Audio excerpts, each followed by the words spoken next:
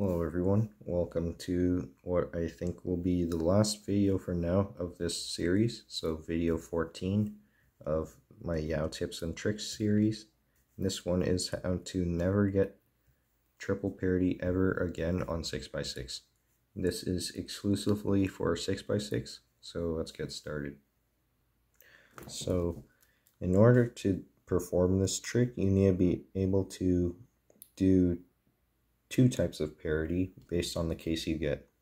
So the first case will be when the outer two wings are needed to flip, and this is your standard parity alg for your outer edges or outer wings.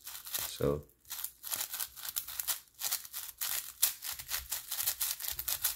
like that. And the second alg is when you need to flip the inner two pieces, and it goes something like this, or this is the alg that I use.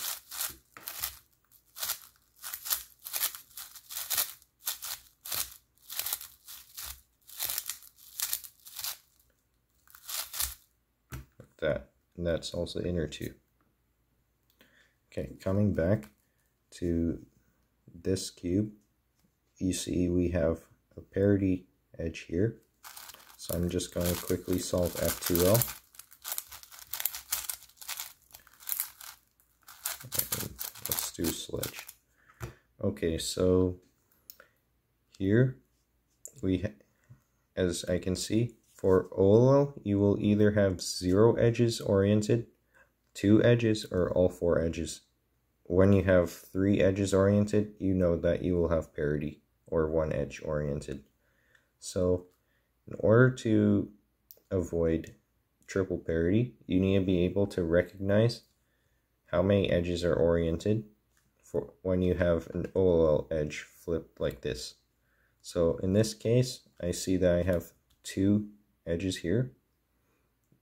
If I had 1, then I would need to do inner slice parity, but since I have 2, then I just do regular parity to basically avoid triple parity.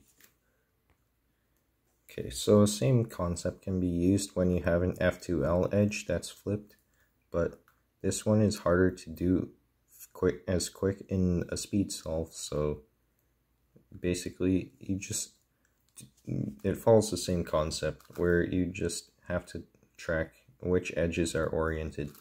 So I'll just solve F2L again. Like this. I just for demonstration purposes, I took that edge out. So here, this edge here is oriented, and I noticed I have 2 on top.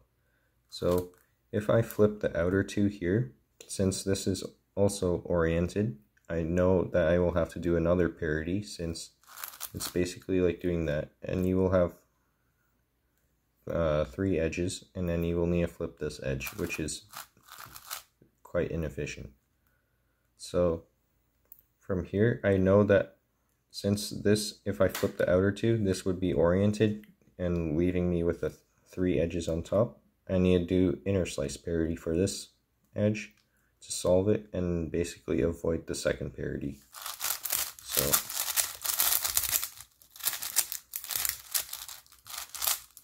do that, and then from there I finish off that pair and go on to OLL without any parity. So just be aware of your edge orientation and then do the right parity according to what your edge orientation is. That's basically how you never get triple parity ever again. So thanks for watching this entire series. If I think of any more, then I'll upload the tricks that I think of. And yeah, thanks for watching.